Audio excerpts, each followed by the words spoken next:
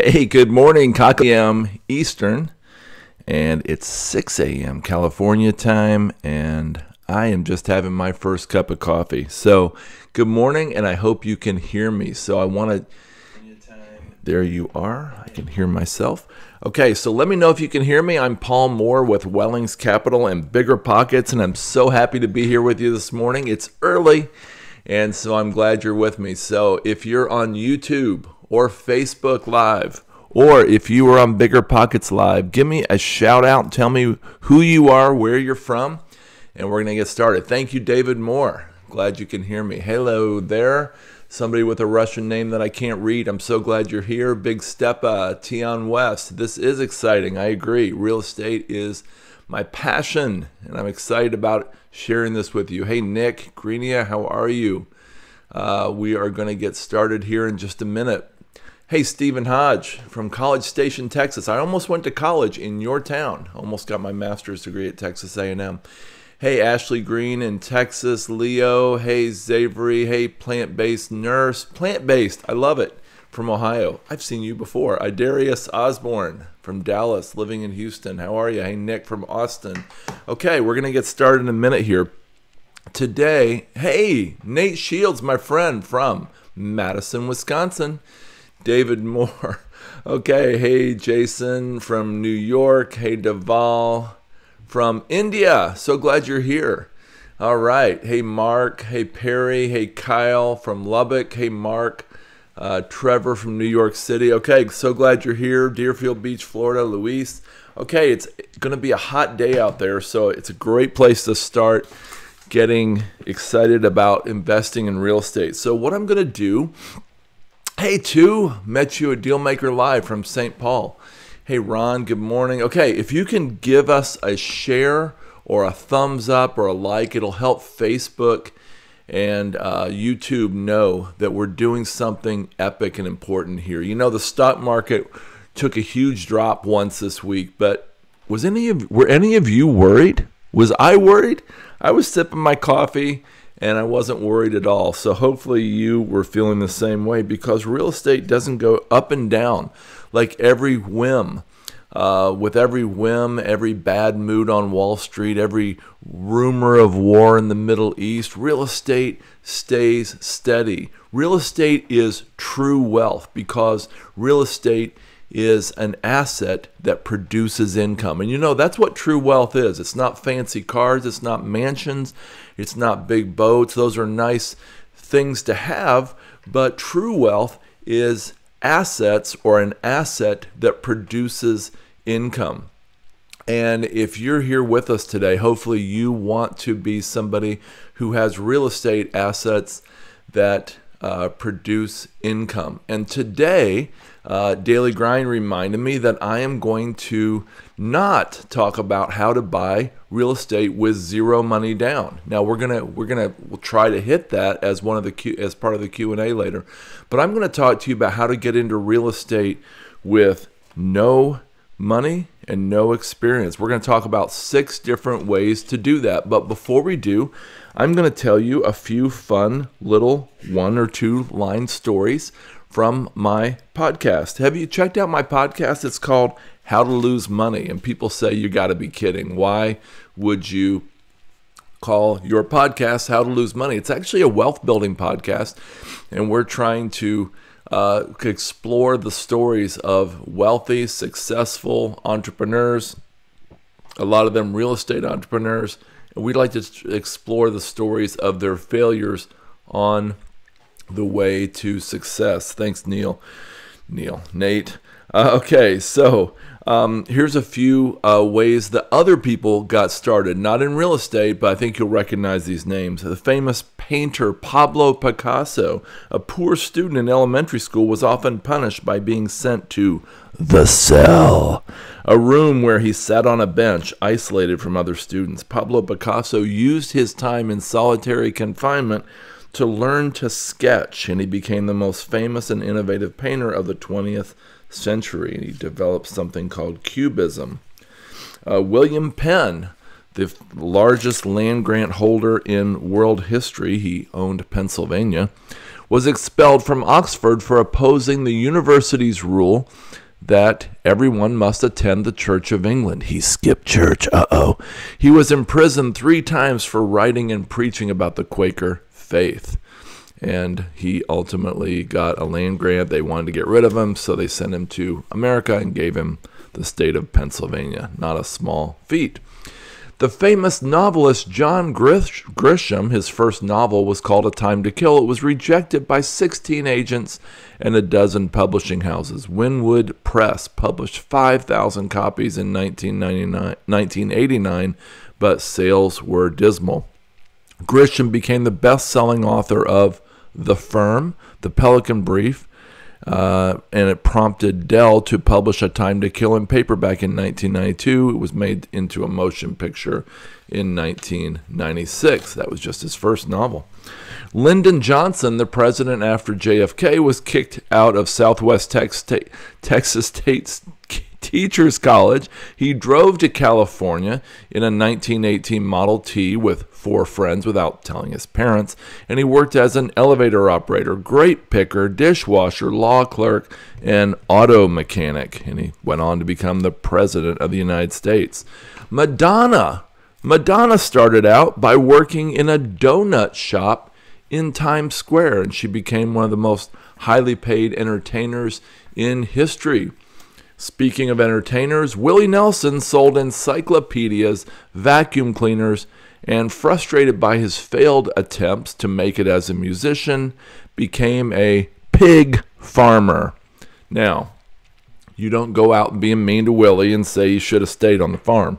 But seriously, lots of famous, great people started out small. And today we're going to talk about how to start out small. So I'm so glad you're here. Hey, baby Jean from the Philippines. Wow. So we're going to talk about 6 ways to start out small and to get wealthy in real estate. But so what I'd like to do is lay down a few ground rules. I'm going to give you my word that I'm going to quickly go through these 6 ways. If you jot them down and if you have 1 or 2 ways you want to explore, what I want you to do is ask me about that 1 or 2 ways, and I'll explore it in more detail after I go through all 6 ways. Okay?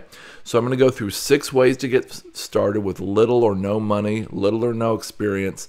When I'm done, you can ask me questions and we'll explore that way. And then you can ask me anything you want. You can ask me about self-storage, multifamily, mobile home parks, single-family homes, multifamily. I already said that. You can ask me about anything you want. So here we go. So number 1 way to get started in real estate with little or no money down and little or no experience is, drum roll please, I'm trying to think what it is. No, it's Airbnb arbitrage. So it's either corporate rentals or Airbnb arbitrage. I've talked about this before, and if anybody wants to talk about that, we'll talk about it a little more at the end of these 6 ways. Number 2 way is a rent-to-own sandwich or a lease option sandwich. Now that's come up a lot before, and I actually was going to do a whole show on that today because we always gloss over it every Saturday. But today I'm going to take some time and talk about rent-to-own or lease option sandwiches if you want to. Now someone's going to have to ask me about it, or I'll talk about something else. Number 3 is to be a deal finder. There are lots and lots of multifamily syndicators, mobile home park syndicators, self-storage syndicators, and others out there who are dying to get deals. It used to be people were eager to get capital, and that's great.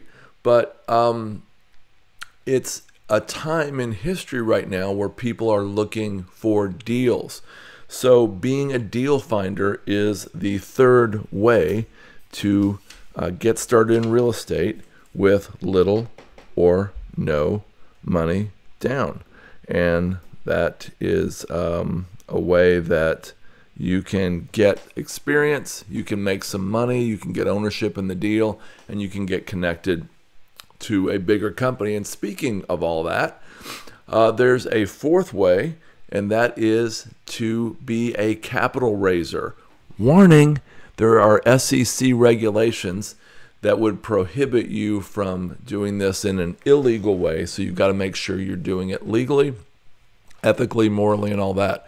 But you can be a capital raiser. And I met a guy at Michael Blanc's Dealmaker Live in Texas about 2 weeks ago, who I had met him before. He was on my podcast actually a couple years ago. And he has raised over $20 million this year alone. For $20 million. And so someone thinks that's a trash way of getting forward. Well, Air Jordan, guess what? He's made a lot of money. He's raised $20 million. And he was able to quit his full-time job, but he started with nothing and no experience. When I met him, he had very little experience. So the fourth way is being a capital raiser. The fifth way you're really going to hate, and that is get a job. Now, did you know that a lot of the most famous people, the most successful people at the top of the real estate game started by getting a job? Nobody here probably wants to have a W-2 income and stay working for the man for the rest of your life. But getting a job is a way to leverage or springboard your way into having a real estate career. And a lot of the most famous, most wealthy, most successful people out there started by getting a job. And that's my fifth path. And my sixth path to get started with little or no money down would be to get a mentor. Now, you may say getting a mentor, getting a paid coach costs $10,000, $20,000, $30,000. And that's true, but you can also do a different path.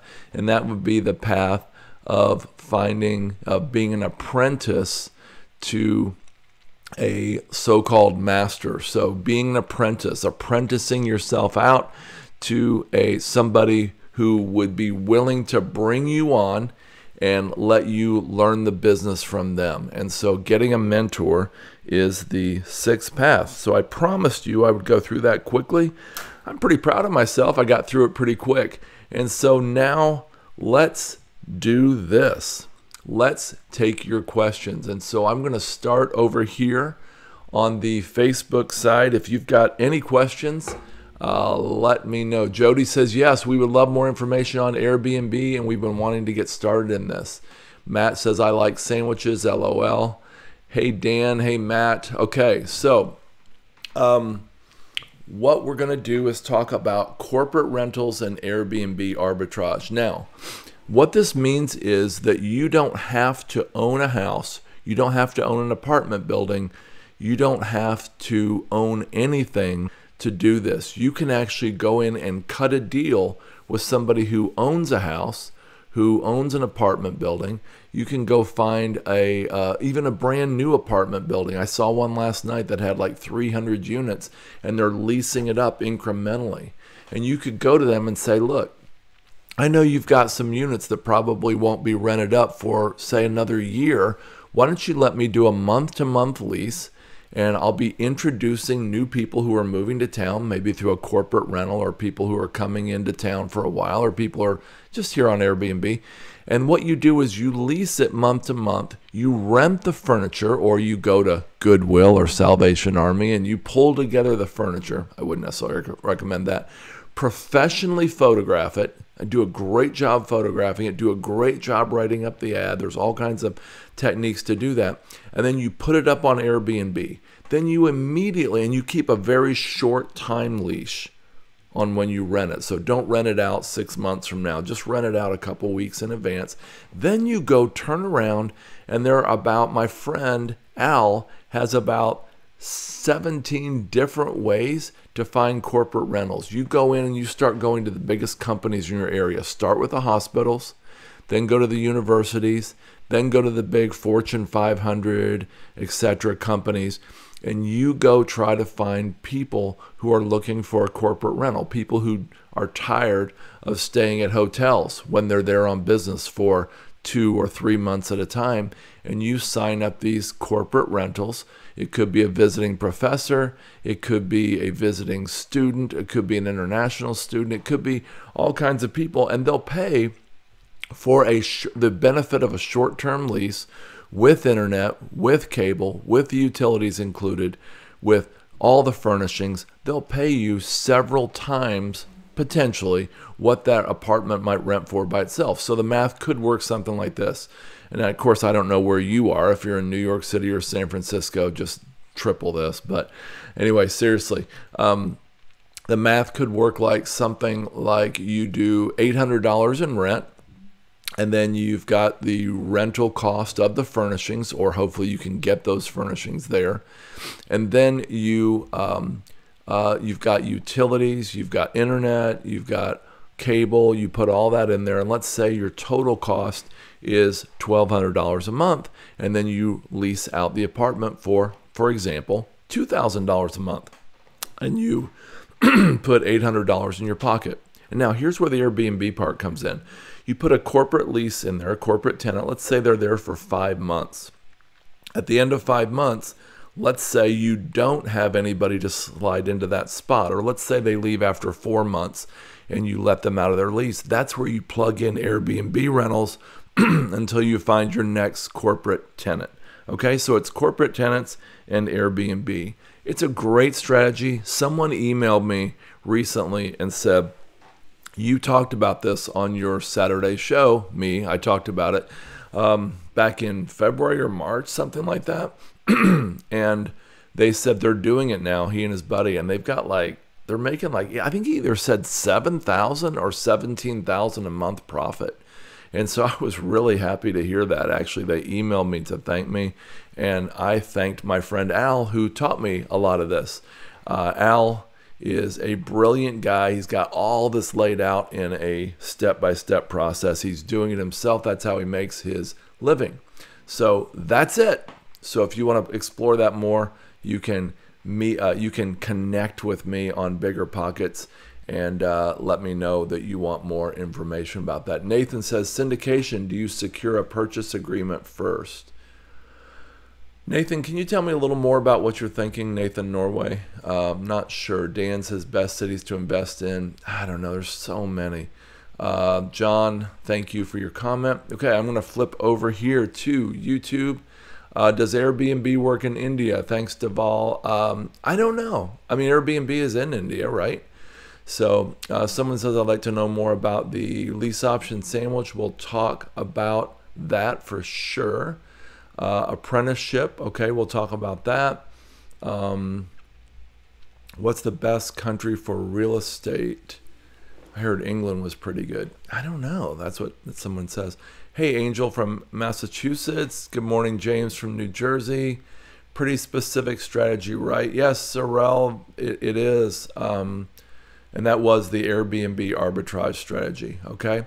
So someone says, can you repeat the 6 real quickly? So it's Airbnb and corporate rental arbitrage, lease option sandwiches, that's number 2. Being a deal finder is number 3. Being a capital raiser is number 4. Go getting a job, and we can talk about that, is number 5. And finding a mentor, or basically being an apprentice for free, is number 6. Rebecca says, mobile home parks, any advice? I'm actually writing a free special report on mobile home parks right now, and I've got a lot of thoughts about that. Rebecca, would you hang around and we'll try to get into that maybe after we get through some of these 6. So someone asked, does your friend Al have a website that discusses corporate rentals and Airbnb arbitrage? I don't actually know what it is. I think he got in trouble for having Airbnb in the name. And so what I think he did is he's changed the name. If you reach out to me, I will dig it out and I will get you Al's information, okay? Can I get Al on the show? Man, that would be a great idea. You know, I'm going to be with Al in Philadelphia. We're both going to be speaking at the Mid-Atlantic Summit with David Green, BiggerPockets own David Green. And so we'll try to get him on the show. Maybe we'll get to do that in October. That would be great. You guys would love it. Chris says maybe you can do that in London. Someone said, are there cities you can't do that, like DC? Yeah, there are cities that have banned Airbnb. I don't know where they are. Someone says, is there a book you recommend for someone just getting started? Yeah, there's a great book by, I always look to my right, even though I can't see it. For some reason, I want to see the book. What's wrong with me? Steve Burgess, Berges, How to Get Started. Wait. The Complete Guide to Buying and Selling Apartment Buildings. That's a great book. There's also some great books by Brandon Turner and others. There's a great book by my friend Matt Faircloth. Shout out to Matt on capital raising money. There's a great book by Orrin Claff on. I recommend everybody read Pitch Anything by Orrin Claff. And some guy named Paul Moore has a book out on apartment investing as well. And so, so if you want to talk more about the, I think I just told you everything I could about the Airbnb corporate rental strategy. Now, if you own apartments, or if you own a basement, or if you own a house, you can do the same strategy with the long-term tenants, Airbnb plugged in the middle. You can do it probably even better if you own it because you have control of it, but you don't have to own it. You can just have a friendly relationship with an apartment. And of course, you have to get permission from them in the lease to do Airbnb, or, you know, it doesn't have to say that in the lease, but you got to make sure they're not going to ban that. Someone also said, hey, Seuss says, can you talk about getting a job? You know, before I get into the rent to own sandwich, which someone asked about, I'm going to quickly get in as far as getting a job. Yeah, you should do cleaning. You should once a month. Corporate tenant, name factor, corporate, and their profit. I've seen graphs on low profit, low effort. You've got out an Airbnb effort still want to look. Yeah, actually go to your west of Philadelphia. Ria's. Okay, I promised I'd get types of, you know, I'm really jealous of to have gotten a from Keller Williams. Got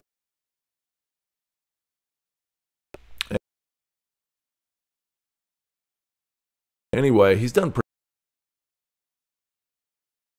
but you could get 5.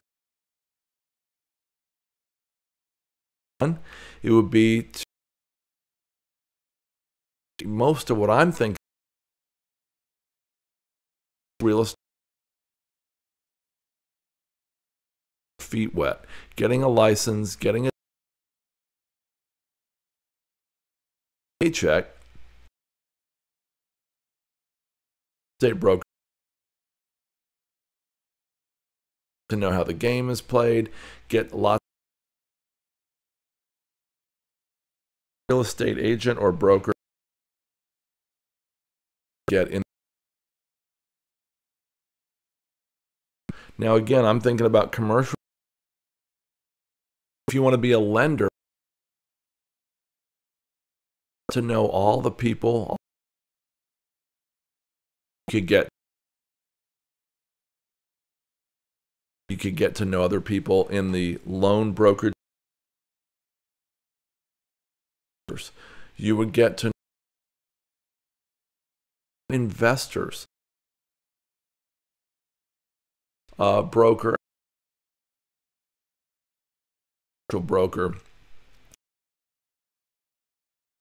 way to get in is wrong. Sorry, guys.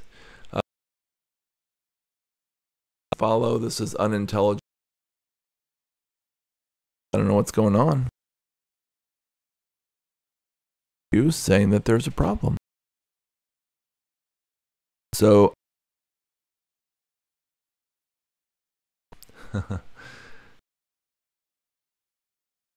attention to the chat, Mike.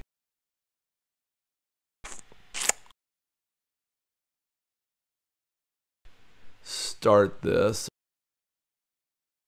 Right now it's 9:20 and having some trouble now. And I'm going to take a drink of coffee.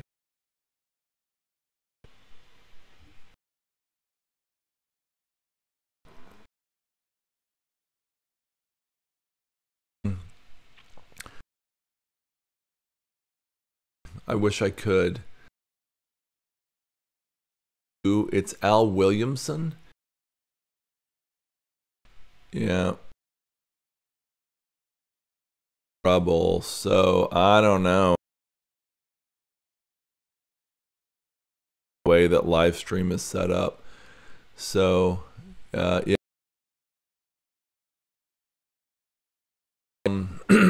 Al Williamson. Hung Vu said of entry you'd recommend for a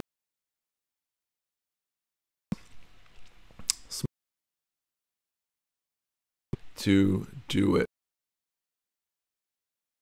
About these job in, and you guys, it looks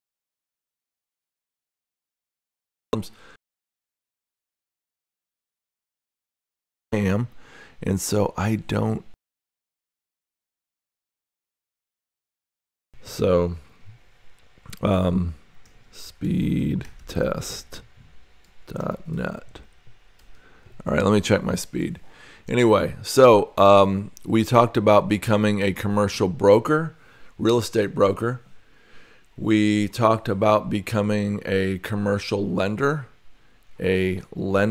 actually for commercial real estate. By the way, my speed is very, very high, so it's not on my end, guys, and I'm sorry, and I'm not blaming anybody, but for whatever reason, there is a problem. Olger says now it's okay. So we talked about becoming a commercial real estate broker. We talked about becoming a commercial real estate lender. Let's talk about being a financial analyst. Now, good, I'm glad it's better. A lot of people who are great at running their business don't want to do all the financial analysis, especially these syndicators who are spending, are looking at 2 or 3 deals a day, or maybe 5 or 10 deals a week. So they don't want to run all the numbers on that. So you could actually become a financial analyst for one of them. That's a really easy entry point into a syndicator. And so that's a third job. A fourth job is to become an asset manager. Go to work on an asset management team. My friend Andrew Pataka, shout out to Andrew, actually took a job with Sam Zell's company, who had something like 50,000 apartment units maybe, and he actually managed a huge portion of those apartments. I mean, thousands of apartments. He was the asset manager. Then he went to work in a family office, and then after years of doing all that, he took a job with the company that mentored me out of Richmond, Virginia, and he actually is their asset manager. And he probably, I'm not sure, gets He probably gets an ownership stake in all the apartments he manages now. And so that's a great path, and that's being an asset manager. And another job path would be to be a property manager. Now, did you know that one of the top apartment managers in the U.S., property manager, is also an apartment owner named Rick Graff? Rick Graff, G-R-A-F, with Pinnacle Property Management. Actually started out as a porter during college. He was a porter. He took a low-level job, and from that low-level job, he actually vaulted himself through his career path to the top of the third, I think, largest property management firm in America. So that is certainly something you might want to consider. So that is getting a job. And so Geosio says it was the Russians, they're listening. The Russians are listening. Wait a minute, there's actually some Russians on here. You guys aren't causing any trouble, are you? That's not true. All right. Hey, thanks, Born. Appreciate it. That dude, it's working now. Okay, great. So someone asked me about a rent-to-own sandwich or a lease option sandwich. Y'all, my southernness is coming out. Make sure you check out the steps on this because I've never talked about it in as much detail as I'm going to right now. Okay, here's how a rent-to-own works. Okay, a rent-to-own means, and then we'll get into the sandwich next. A rent-to-own is you own a property and you're selling it, and you basically rent it to somebody, and they rent it for, let's say, 2, 3, 4 years, and then they close on it and own it, okay? And a lot of people want to do a rent to own if their credit's bad. Let's say they can't get a mortgage, they cannot get a bank loan, they can't buy the house in a normal way, and so they do a rent to own, and you as the owner of a property might get the benefit of getting an income stream of rental before it's sold, and you set it at a future higher price. You set the house, let's say you're selling the house for $150,000. If it was sold today through a realtor, you'd only make maybe net after paying a realtor's commission and closing costs and all that, you might make like $141 instead of $150. Well, with the rent to own, you can go directly to the buyer, and that means you can get the $150, usually, not always, without the real estate commission. And on top of that, you can say, well, I'm not going to close, I'm going to give you this favorable mortgage situation, and I'll increase the price. You know, the house might be worth $165 in 3 years. So we're going to tack on $5,000 a year to the sales price for every year until you close. So if they say, I think I can close in 2 years, but it might be 3, you just basically set the sales price for, again, $5,000 a year, for example, above the current price for every year until they close. And so if they close in 3 years, the price is $165. Now, what you do is you collect rental payments all on the way until then. And what you do is, if the normal rent on that house would be, let's say, $750, you change it to, let's say, $900 or even $1,000, and you say, okay, I'll apply that last $150 or $250 or whatever to the down payment. And so what will happen is, first of all, they'll leave you a deposit of, say, $3,000, $4,000, $5,000 or more up front. So that's money in your pocket, and that's non-refundable, by the way, if they walk away.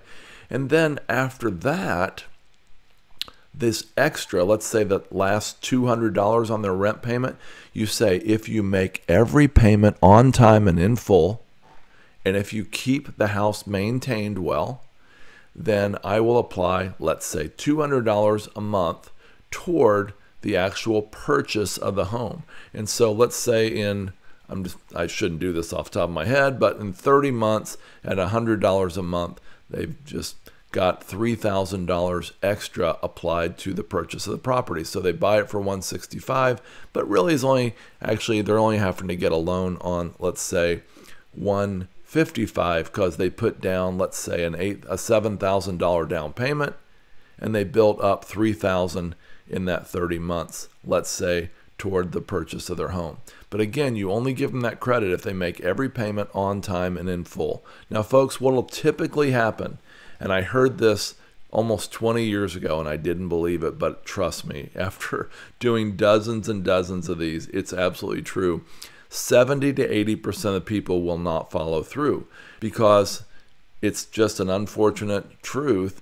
And that is that whatever situation, whatever happened in their life to get them to a place where they didn't have good credit, where they couldn't get a loan, it's probably going to repeat itself.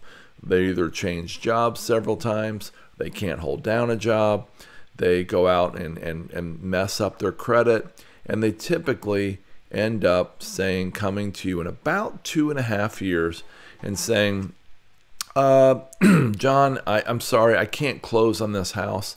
I am going to need to walk away. I feel so bad. Will you please just let me out of my agreement? And of course you're surprised, and you're not really surprised. And you say, well, okay, but I can't refund you the down payment. Of course you can't. And they say, okay, that's fine. And what happens is typically they stop making payments about then, and they leave in, let's say, a month, and you never hear from them again. You go in, clean the house, maybe paint it up a little bit, and then you put it back on the market through Craigslist or wherever, and you start your next rent to own or lease to own. It's the same thing. Now, I promised to talk about lease option sandwiches. I just talked about a lease option, not the sandwich. What's a lease option sandwich, you might ask? Thanks for asking. A lease option sandwich is when you don't own the home in the first place. You actually rent it from somebody, go in, clean it up, paint it a little bit, maybe do nothing at all, and then you rent it to somebody else. You rent it for, let's say, just the exact level of their mortgage payment. Why would anybody do that? I'll tell you in a minute. So let's say you cover the mortgage, taxes, and insurance, and let's say that's $800 a month. And then you rent it back out to the next person for, let's say, $1,200 a month. Does this look like a sandwich? It should. And you're in the middle. You're the meat. Okay. So you're renting it from somebody for, say, $800 a month. You rent it to somebody else for, let's just say, $1,200 a month, hopefully more, and you pocket the $400 a month. Now, it's important to understand that you need to tell that first person that you're renting from that you can't guarantee you will continue to make payments. You can't guarantee. You leave an out clause in there and say, I might have to walk away from this rent. Because, going into 2008, there were a lot of bad stuff happened in 2008. And of course, that probably won't happen again, but it could. And if it does, you don't want to be on the hook for their, let's say, $150,000 mortgage. Now, you might ask, and so the other side, the top side of the sandwich, when you rent it to own it to somebody else, you're basically doing the same thing I just described the last 5 minutes, okay? You're doing a rent-to-own contract. By the way, when you do a rent-to-own contract with somebody, you should have a separate contract for the rental and a separate contract from that to the purchase, okay? Because if you get in court with these people, if you have to evict them, you don't want the judge to be acting on both the rent and the purchase. You want them to be acting only on the rental side. You want them to evict on the rental contract. You don't want them to even act at all on the purchase side. So do a separate contract, and they're joined together, but they're separate. So the judge will only be acting on the rental contract. You can think through and figure out why that might be. You don't want that judge to just willy-nilly flip through the contract and say, oh yeah, you need to give them their $5,000 deposit back. By the way, that's happened. You don't want that to happen to you. Now, how would you find a rent to own? Well, it's pretty simple. Doesn't mean it's easy, but you actually go through the trustee sales or the auctions on the courthouse steps, and as soon as they come out, let's say Monday's newspaper, there's 3 or 4 or 5 new auctions in your town, you go and you find the phone number, or you actually go to the door of those houses and you say, hi, hey, and you stand way back on the porch so you don't scare them, and you say, and if you've got if you're a woman, take a man with you. If you're a man, maybe take a woman along with you so you don't intimidate them as much. Stand back, don't dress too nice or too sloppy, and you say, hey, I saw your home that's coming up for auction on the courthouse steps here in 3 weeks, and I'm so sorry to hear that. I'm actually here. I might be able to rescue your home from foreclosure. And then you tell them some stats. You say, did you know that it's actually easier to recover from a bankruptcy than a foreclosure? A foreclosure goes on your record, and it's going to be there on your record for a very long time. It's going to smash your credit score. I understand your credit score is already taken a hit, but we might be able to rescue it by rescuing this home. What are you planning to do? And they say, well, we're planning to move to Cincinnati or wherever to move in with my kids or whatever. I don't know why I made that example up. And we can't keep this home anymore. And you say, well, how far behind are you? And you develop a friendly relationship with them, maybe go to the coffee house or a coffee shop, or maybe go tour the house, and they sit in their living room and they say, yeah, you know, we're 2-3 months behind. Plus, we've got this $500 lawyer bill tacked on. Plus, we got this advertising bill for this courthouse steps auction coming up. We need to come up with $3,000 to save this. And you say, and by the way, this is exactly what we did several times with people. You say, well, if you're willing to go ahead and move out, clean the house. Again, I can't promise I can do this, but what I can do is I can do my very best to try to come up with that $3,000 before that 3-week deadline, catch up your mortgage, and then I will start making your mortgage payments directly if I can find someone else to rent or buy this from me. And I am a specialist at that. That's something that I know how to do. Of course, you know, you have to do it and know how to do it before you can say you're a specialist. But and then they move out. And you go in, and hopefully it's already clean. They leave it nice and clean. You tell them that's a condition. You write a conditional contract with them. You start making their mortgage payments. You catch the $3,000 up. Of course, where are you going to get that $3,000? It's from the other side of the sandwich. It's from the person who's renting it from you, because you're going to immediately advertise it in Craigslist and say, coming soon, this beautiful house to rent for, let's say, $1,200 a month. Now, you may say, how are you going to get somebody to pay $1,200 for a house that's normally $800? Well, remember, they were paying the mortgage, taxes, and insurance based on their purchase of the house maybe years ago. And now that house is worth more, number one. But number two, the top person in the sandwich, the person you're renting to, is willing to pay a premium to get the rent to own because they can't get a mortgage and they want to live in a house, not an apartment. And number two, they're willing to pay a premium because part of that money, let's say $100, $200, $300, is going toward their purchase. So they come up and they pay you, let's say, $4,000 deposit to move in. You've got your $3,000 to pay off the old, the people moving out, the bottom part of the sandwich, and you put $1,000 in your pocket. And then you put, in my example, $400 a month in your pocket along the way, and you are off to the races. And now, when that 70 to 80% chance of the second person in your sandwich moves out, no worries. You just go put it on Craigslist again, and or Truly or Zillow as a rent to own or whatever, and you advertise it and do it again, and then you do it again, and you'll probably do it an average of 4 or 5 times before selling it. Guess what's happening? While you sleep, that mortgage is being paid down little by little. And if there's like 17 years left on a 30-year mortgage, and you do this, say, 4 times, and it takes 2 to 3 years each, you might, like my friend in Roanoke, Virginia, have that mortgage paid off. And then you own it free and clear, and now the $1,200 a month you're charging goes straight in your pocket, except for taxes and insurance, of course. Great deal. And you may just decide to keep that house and do Airbnb, corporate rentals, furnished rentals. You might decide to just sell it outright. You may decide to move into it. You've got an asset that creates income. And as we said at the top of the hour, true wealth is assets that produce income. Okay, that was the most thorough explanation I've ever given of rent-to-own sandwiches, and thank you for listening. So Rosa says, how can you find how much the property value increase in the trough years, through the years? Well, you can just check. There are some statistics you can get out there, but you can just assume, and assuming is a bad thing, I know, 2 or 3 or 4% a year, but you can tack on a little bit in the rent-to-own sandwich, because remember, you own the cards. You have the cards. You're in control. You actually have power over both the person moving out and the person moving in. You've got the cards, my friends.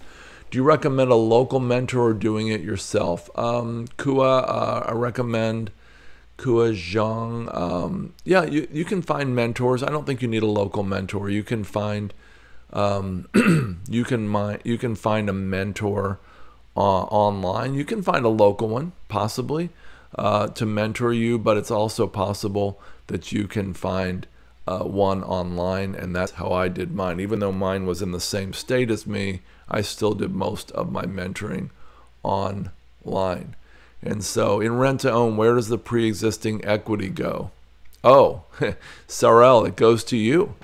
Because, okay, so I don't want to spend a whole lot more time on this, but one time in Vinton, Virginia, which is near Roanoke, we bought a house.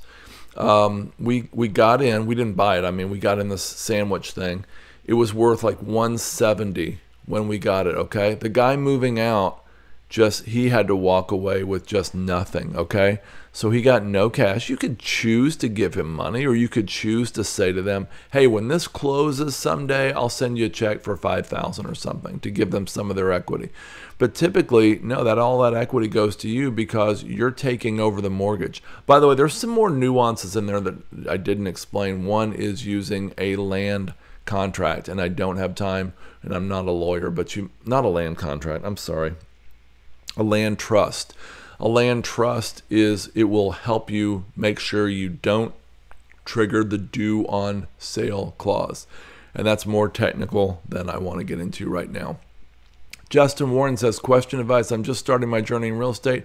I have an opportunity to buy 2 quads. Wow, 6 of the 8 are rented. Am I biting off more than I should as a first-time investment? Justin, make absolutely sure that you know the numbers. Make sure that you know that the numbers are solid, that you've got somebody looking over your shoulder. Make absolutely sure that you are, you're doing the right thing. But if you've got a chance to get a really good deal on 8 units, that could be great. I think that could be a great place to start. Sigma says they're in Cape Cod. What do you do if it's expensive in your area? Yeah, you should try to consider doing it somewhere else. And there's all kinds of ways online to do it. That you can do it through syndicators. You can invest with somebody. There's all kinds of things you could do. Joe Pratt says, if we ask you enough times, would you be willing to talk about a land trust? No, I'm sorry. I meant a land trust is basically where you put the property, you take it out of the name of the seller. Okay, remember the seller in the lease option sandwich. You put it in, let's say, you take it out of John Smith's name and you have him transfer it to a land trust. And let's say that land trust is 123 Main Street Land Trust, okay? But here's the thing, you control the land trust. Okay, so now it's like 95, maybe 99% owned by you, 1% by the seller, but you have the document drawn up. It's a short document that you have 100% control and over that. And the mortgage company doesn't see that there's a new owner on it, okay? And they don't care, by the way. I've surveyed a bunch of people to ask them about this, Joe, and nobody has ever heard of a due on sale clause being triggered in a mortgage. In other words, no one's ever heard of a mortgage company saying, wait a minute, John Smith's not paying this mortgage anymore. We're calling the mortgage in, okay? But just to be safe, from what I understand, you should put it in a land trust. Okay, guys, we're coming down to the last 11 minutes of the show. It's 9:49 Eastern, and so I'm going to go on rapid fire here and try to answer everything I can. So if you haven't got your questions answered, you can know for sure that I have not seen your question, and therefore you should probably copy and paste it back in. I will try to answer. Ron says, yes, Ron, this will be saved and published today. Desi B, I'm starting to save money to buy my first property. What's the ideal amount I should save? Probably 25 to 35% down. So if it's 100,000, you should try to save 25 to 35 or have access to it. Realtor won't show a listing for 2 weeks. It may be a hoarder house situation. What damage should I look for at showing? Man, that's crazy, Lars. I don't know what to tell you. I think you should just ask the realtor and actually, maybe even call your local real estate board and say, hey, I want to know. Call the broker above that realtor and say, I want to know what's going on here. I'm really interested in this house. I can't get them to show it. So call the broker. And if the broker won't answer, call the local real estate board. You won't really have any leverage, but if they call the realtor or the broker, at least you'll get something going. Paul O'Connor says, what are the numbers you should know? Net operating income, ROI, ARV, cash on cash, to invest informed. What numbers matter most? Paul, great questions. Y'all, I did it again. I'm actually doing a free mentoring call this Wednesday where people can just call into a conference line. I don't have the number handy here, and I don't want to even put it out here, but if you want to reach out to me on BiggerPockets, connect with me.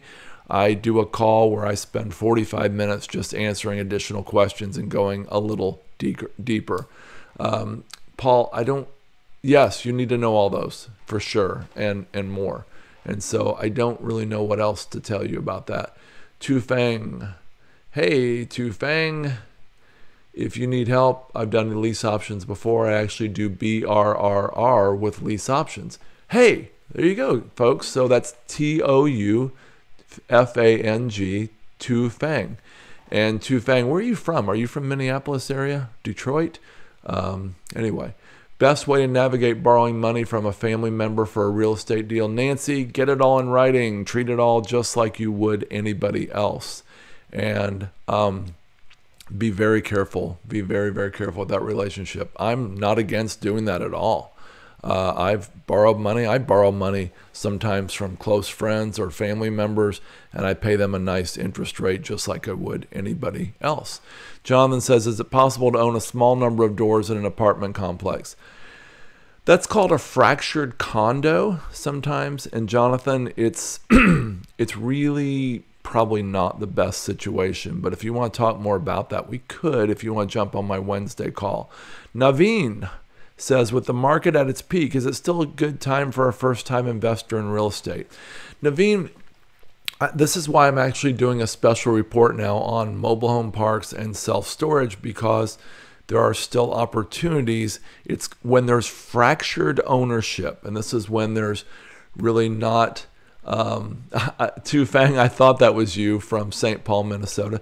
When there's fractured ownership, that means that there are the owners are not professional operators. Like 90% of mobile home parks or 50 to 60% of self-storage are not professional owners. That's when you can actually go in and still find a deal, even at this late time in the cycle. I don't know that the market's absolutely at its peak, but I think it's got to be close. And so, anyway, I am going to take a few more questions. I'm not going to be able to look back through all of the questions. So if you have a question, please ask it now. Carl says, I have started getting properties here in my country 20% below market value, but I'm having a hard time searching for partners or ventures to finance. Carl, what country are you in? Maybe somebody else from your country will show up on here and want to work with you. But BiggerPockets would be a great place to connect with people from your country. You know, we have 1.5 million people, according to my friend Matt Faircloth now. 1.5 million people. Wow, on BiggerPockets. Harold Watkins says, what does everybody do for property insurance if you paid cash for a property and plan on fixing it up before a cash out refinance? I don't like going to the huge companies, the national companies anymore. I like to go to a local broker and get my property insurance that way. And so you might want to find a local, like in Virginia, I love using Rockingham Insurance, and they don't pay me to say that. Pretty Lou 2010 says, I'm trying to get an FHA 203K loan, but I don't have enough money for the down payment. What would be a good idea to get the money? Family and friends don't have it.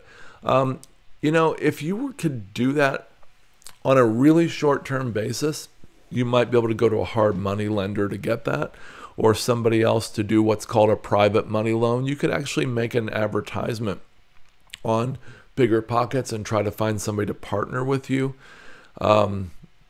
I hope that helps a little.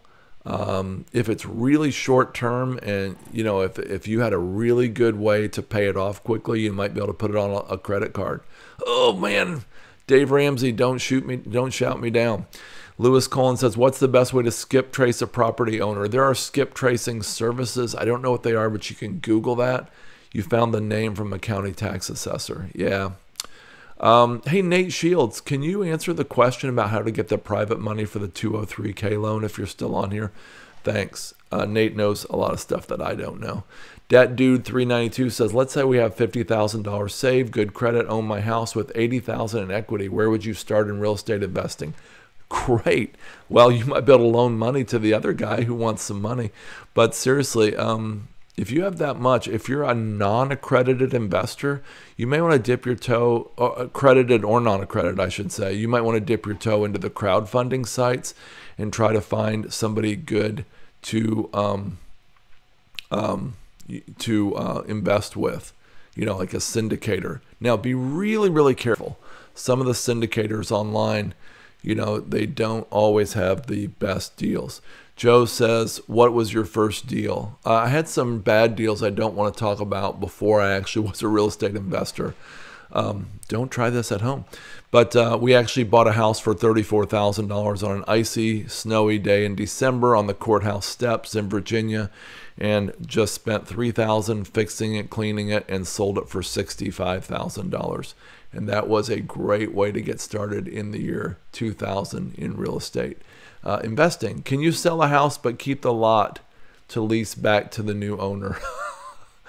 Does it have a separate lot, M1P1 or M1P 1954? Does it have a separate lot? Because if it has a separate lot, you might want to cut the lot off. That's what I did, actually. That's exactly what I did once. I cut a lot off.